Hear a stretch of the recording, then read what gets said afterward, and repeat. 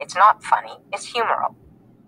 From ancient times until the 19th century, when a doctor told you your humors were out of balance, he didn't mean that there was something wrong with your funny bone.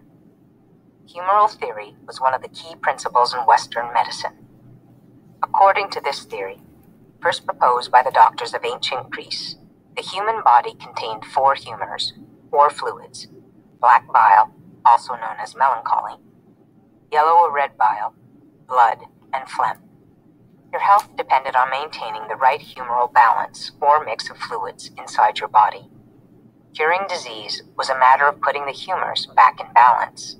This is where the idea of bleeding patients came from.